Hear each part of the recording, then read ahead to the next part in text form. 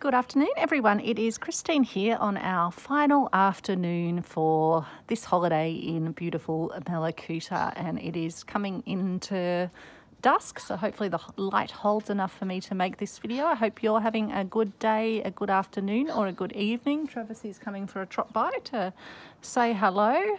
And the setting sun is just sort of reflecting pinky coloured across the inlet. So I thought I'd give you a quick little tutorial of how to make a Yorkshire button, or to make it in this form, which gives you a lovely flat flower shape that you could stitch onto a piece of slow stitch.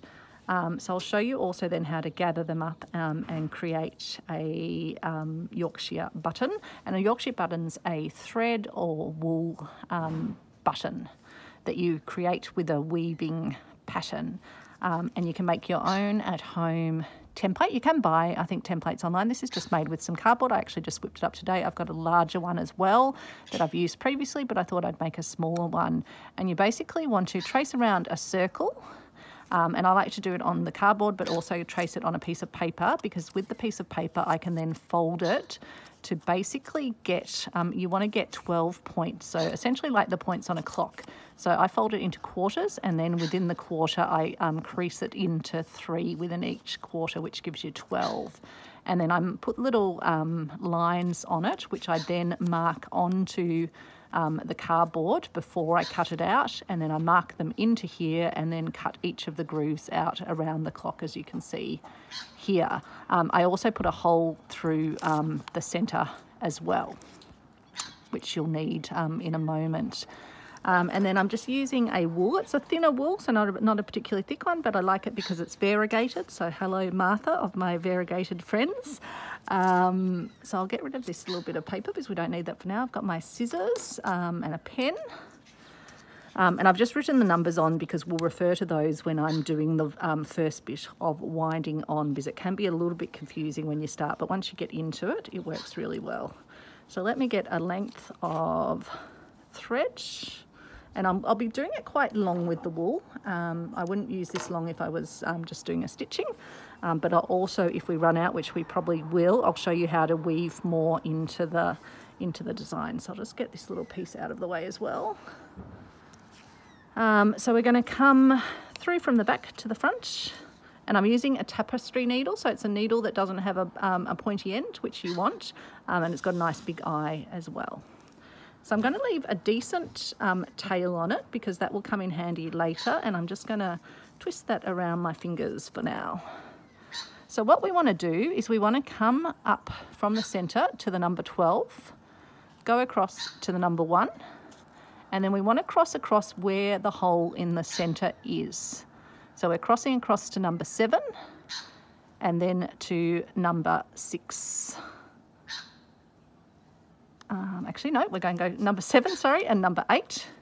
And then we're going to cross across again at the middle to number 2, cross from number 3, and then we go across the centre to number 9, and then number 10.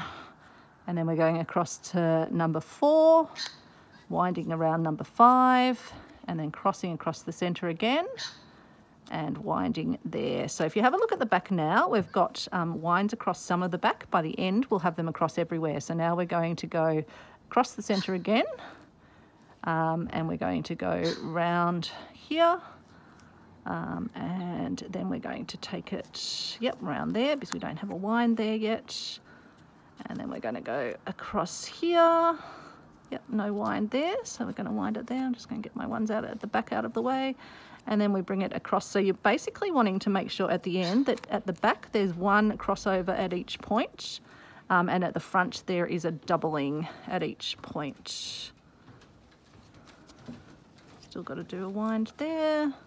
And you should actually, and you will end up back at number 12. So we've now, if you have a look at the back, all of these have a piece wound across them, and on the front they're all at double. So now's the point where we come up from number 6, and number 12's up there. We come up, and with our needle we now come under the 2 threads that are at number 12,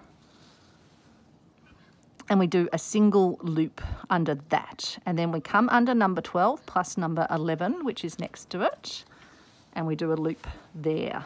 And now we move around to 11 and 10 and do a loop around that. So we're now just going to proceed around. This will be the rest of the process. So we're always going to go around the one that's to either side of where the thread is poking out. So even if you put this down and pick it up, you'll easily be able to see where you're up to. So we're just moving around and we're capturing both bits of the thread.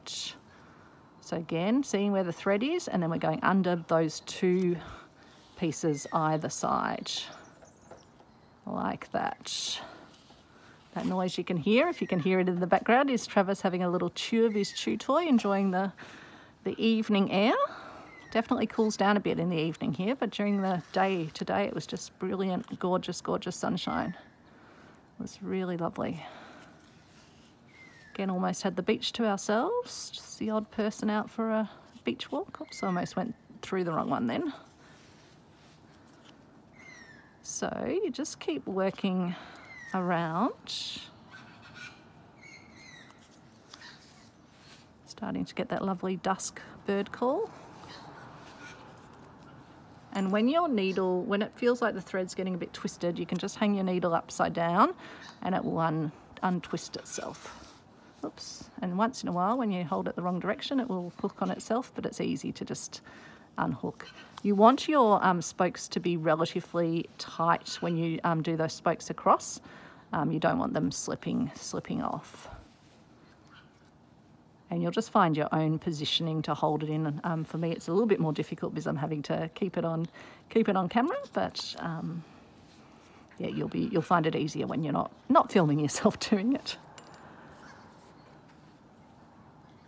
It's very relaxing once you get going because it's something that you don't have to do too much thinking about once you're into the flow of it. You're just following to see where that thread is, and then you're just working your way around. And if you use quite a thick wool, for example, you'll get around very, very fast. And you can make the template as small as you want it to be.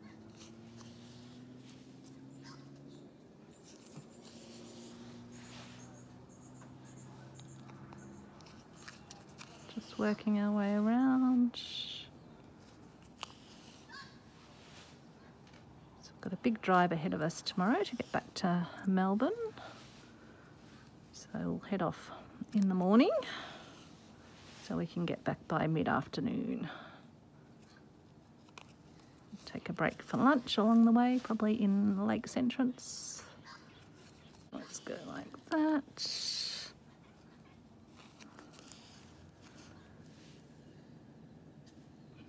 I think we're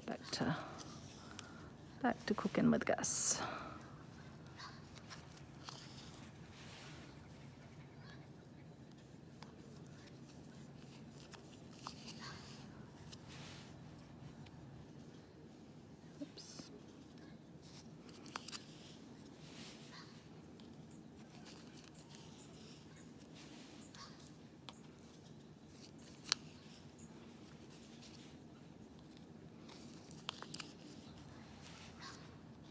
Actually managed to get one last little op shop in. We were just waiting for some takeaway, and so popped into the op shop and got to have another dig in the jar of buttons and found some gorgeous, one that looks like it's been buried in the ground with a really ornate look, so I'm going to have to clean that one up. And then lots of beautiful carved shell buttons. They were just lurking in the depths. It's a massive jar. If you ever come to Mallacoota, have to go to the, make sure you go to both op shops. Lovely Gail from the op shop down near the foreshore, and then there's the op shop in the main street that has the big jar of buttons. I didn't find a big jar of button at your op shop, Gail. Maybe I missed it, but I love digging in a jar of buttons. Okay, so I think we've got enough of a tail here. So what I'm going to do, and then just leave it running up that spoke, and then we'll pick it up with our next bit of thread and wrap around. So I'll get another good length of this because we'll still need a fair bit to work our way around. Just threading my needle. Let me hold that with my finger. I'm going to go around, make a little loop with that one. Keep holding that with my finger. And then we're going to work along our merry way. So I'm going to capture the other tail, but not capture, well, I suppose it doesn't matter actually, I can capture that one as well. Capture that one there. And then we'll just leave the two tails there, and as we work around on the next ones, we'll also capture them with the spoke, and they'll just integrate into the spoke.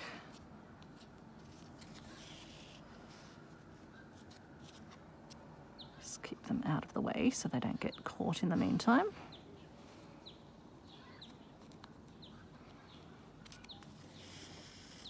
I'll show you on the next round how they fit into how you capture them.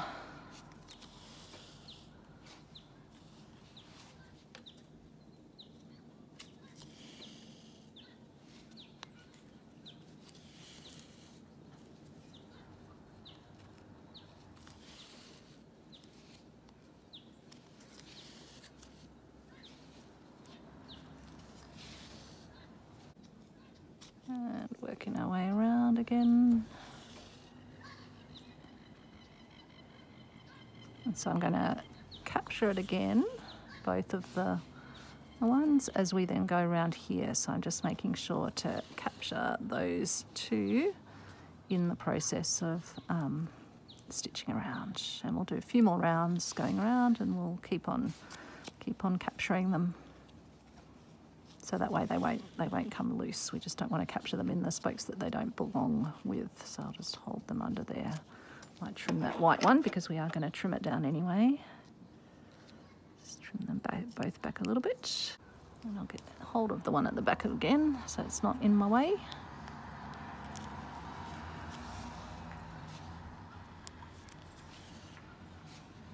Just keep working my way around. So as you can see, it's really lovely when you've got the variegated threads. It gives you that really lovely effect. It's amazing how it does get darker here quicker than in Melbourne. Brighter sunshine, but darker.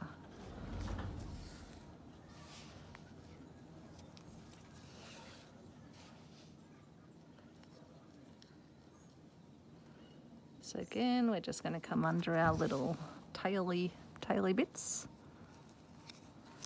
and anchor them in place. And I reckon we're now at a point where they've had enough wraps that we can trim them off, and they'll just be integrated into the piece.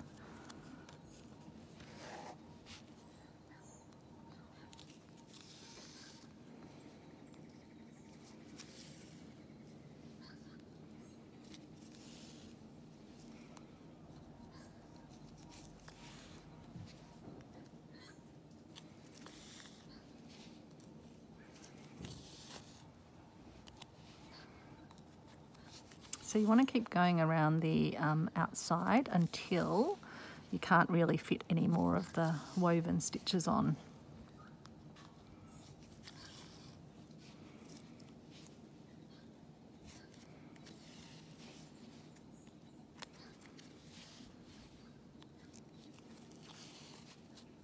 Oops, just caught myself.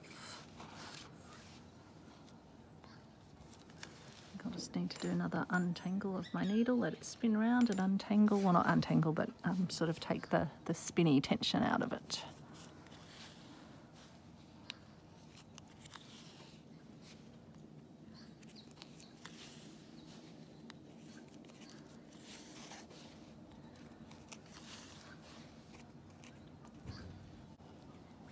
So it's a fun little activity, great one to just do if you're just wanting a little project that's going to give you something pretty to put in your embellishment kit, or to add straight away to a piece. You could pick out wools in the colour that you want to coordinate with your piece. I think I'll be making some of these for the upcoming Roxy Journal of Stitchery volume 4 treasure hunt. So I'll make some that coordinate with the colours of my pieces.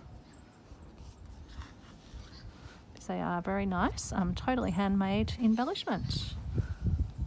That looks a lot fancier actually than you would think they are. Sorry, I just bumped the camera, so you've probably just gone a bit wobbly. It's not you. You haven't had too many Friday afternoon gins. Wish I could have gin still. I can't drink. I have a sulfite reaction to when it's alcohol and sulfite. Weirdly, sulfite itself, if it's in like dried fruits, I can eat those, no problem, but the combination with the alcohol is not good. So alcohol and I are no longer acquainted.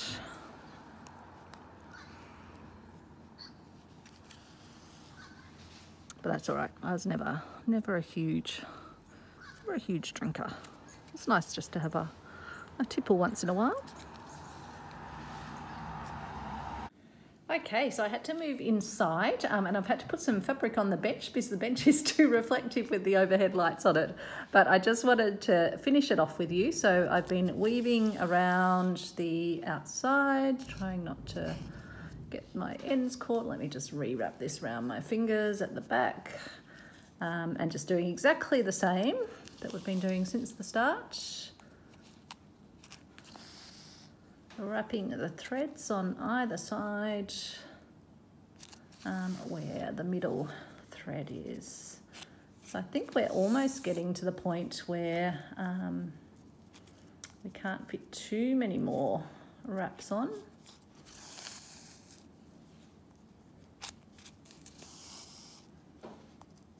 Go around maybe. It's just getting way too dark outside, so I'll probably just have to edit out that last bit of sort of footage where it was getting too dark, but it's really kind of just repeating what we've been doing all the way around anyway, with me gas bagging away.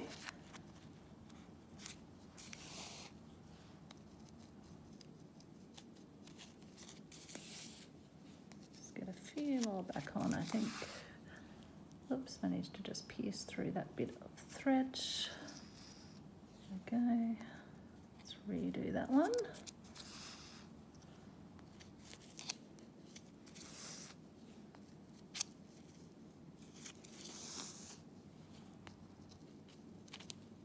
And I think we are probably just about, so I'm just going to do one final stitch around a single one. And now we get to unhook them off. So I'm going to just use my blunt end of the needle to just unhook them, going all the way around. Keep my tail out of the way. That one I can almost not see because it's white. So just unhooking all of these.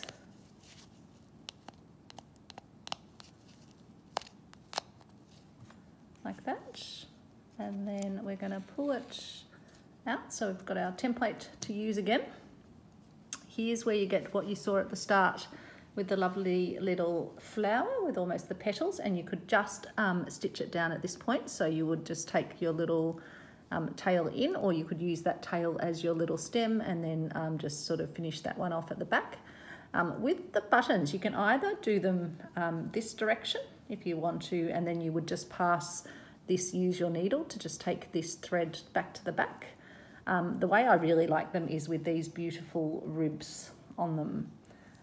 So I like to have my buttons out this direction. So the next step, if you're going to turn it into the button, is you can see the threads coming through this one. So I'm just going to then take it around this one, just keeping my tail again out of the way. And then I'm just going to take it around through each of the loops. So just working my way around through each of the loops. Oops.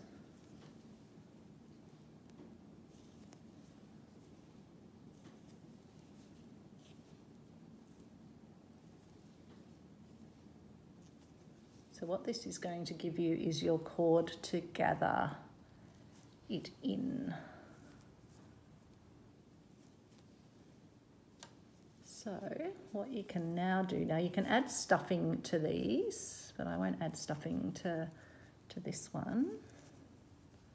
I'll just get it gathered in so you can see how it looks. And you can make them sort of as gathered as you want, and then you can sort of shape them as flat as you want them to be, or as gathered as you want them to be. And having the second tail end is useful because you can use that to actually tie it off.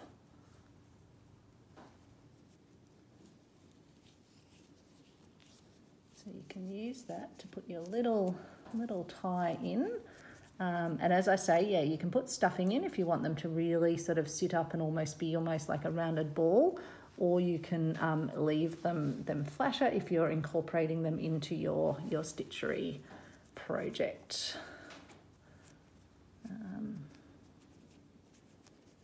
And then you can just, yeah, sort of flatten them out, and that will make a lovely little decorative piece. So you've really got those two different ways. You can have them with the whole flower, or you can have them in the lovely little button shape. And thanks for watching, and hope that's given you some ideas.